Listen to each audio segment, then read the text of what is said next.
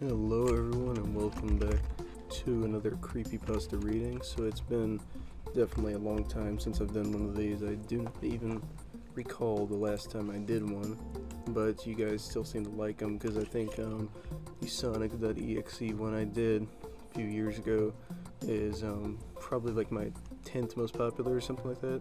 I don't remember, but the majority voted for me to do a creepypasta reading. You guys said you liked them, so this time we're not going to be doing a haunted video game or like a lost episode or something. We're going to be doing something completely different. This is supposed to be a real life type of creepypasta, so it's been a little while since I've done the typical spoopy voice, so let me try it. So there's a legend circulating around the television industry. It is about Channel Infinity. Channel Infinity is hard to get to, and reports vary as well as to what it actually is. I will tell you how to get there, and then what to do. Acquire a television, preferably with analog for the best experience, and the older the better. Acquire a remote control. It does not have to go with the television you're using. Turn on the TV, set it to a channel that is static, or just a plain black screen if you're using a digital TV. Basically, the channel you do not receive. Leave the room for about 3 hours. If you have the significant other in the house, have them with you. It is also best to call over a few friends. During those 3 hours, you should acquire a few items. I will list them in order from the most important to the least. Note, none of these are mandatory, but they help. You will want an item that you hold dear, 2 handheld mirrors, a firearm or other weapon, a favorite book, a mobile communications device, a key, a sledgehammer, or a pickaxe. After roughly 3 hours have passed, re-enter the room. Have everyone else wait outside the door. Close the door. Stare at the static or blank screen, whatever you set the TV to, until you feel disoriented or freaked out. Call the others into the room. Give them the item that you hold dear to the person that you care about the most in the room. Then send them back out. If you did not grab an item that you hold dear, hug that person and whisper a secret in their ear. Send them back out and command them to not come back in no matter what until you open the door again. Note, this will be harder for them if there are more of them, but it will be safer for you if there are more people. Trust me. Hold the mirror so that one is reflecting the television onto the other, and the second is reflecting you, so it looks as if the television is behind you. Stay like this until a question appears on the screen. If you do not grab the mirrors, then sit in a chair facing away from the TV until you hear a noise. Grab the remote. There will be a question on the screen. Press channel up to answer yes, channel down to answer no. There will be anywhere from 3 to 26 questions, if reports are to be trusted. Questions will be anywhere from trivial to deep philosophical personal questions. Answer truthfully, or you will not succeed in reaching Channel Infinity. After the questions, one of 3 things will happen. Your favorite show of all time will come on, but in the episode, all of the characters will be heart-wrenchingly killed. You'll see a picture of your least favorite person or thing ever. This is where you use the firearm or other weapon. Break the TV with the weapon. It will then fix itself. Note, this is obviously the easiest of the 3 things.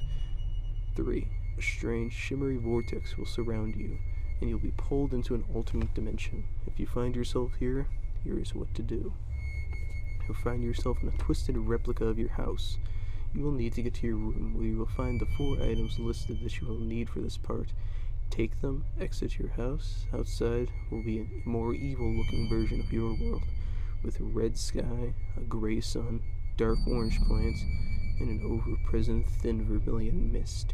You must go to the nearest public building, example, a school, mall, or gas station. Use the key on the door and enter. The key will fit the lock. Did not get a key, climb in through a window.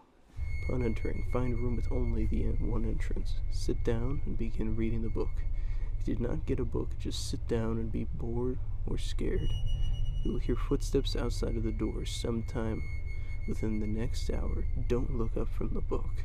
After you can no longer hear the footsteps, count to 250 out loud. Every 10 numbers, you will hear another footstep closer and closer to the door. Upon reaching 250, you will hear a knock on the door. There are 3 knocks, open the door. If there are 4, say, I forbid you, twice, and then open the door. You will see a stone statue of someone you love deeply outside the door. It could be a family member, best friend, romantic partner, even a fictional character. Smash its head to bits with a sledgehammer or pickaxe. If it is a female, also destroy the left hand. If you did not get the hammer or pick, push the statue over. Exit the building from the entrance you came in through. It'll be night. Look at the moon. It'll be either pink or green, neither full or half. If it is pink and half, pull out the phone, call your third most recent contact. If it is pink and full, pull out the phone and dial a random number. Before they pick up, bite through your tongue. If you did not get the device, pretend to do the things above. Green and half, strip off your clothing and sprint back to your house. Don't look behind you, no matter what. Green and full, to put it bluntly, you're screwed. You'll be dead within half an hour. If it is first of the three, you will wake up in front of the television and you can continue the ritual. After this, you have search channel infinity. What you do now is up to you. If you go to the guide function, you will see shows listed as The Meaning of Life, How to Acquire True Love. Choose one. Note, the more people you have outside the door with you determines the revelations that there are of the shows. The more people, the better chance you have of seeing shows, more life-changing results. Or if you keep watching the static without going to guide or breaking eye contact with the television, you will see a series of images that will, if deciphered, reveal the answer to your greatest question.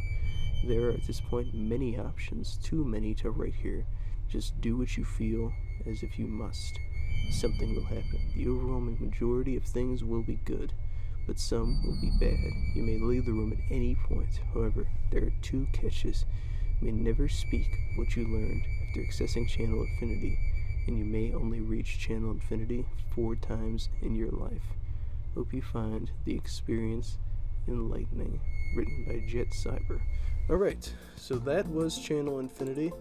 I found it a very cool creepypasta. I actually liked it a lot. It is sort of something that I've never really seen before, because with a lot of the stories such as, I don't know, Jeff the Killer or something, it's always like, crazy boy, go all stabby, or something about, like, I don't know, it's Squidward's suicide. It's like, and then there were spooky things happening and blood red eyes and hyper-realistic blood and blah blah blah this and blah blah blah that.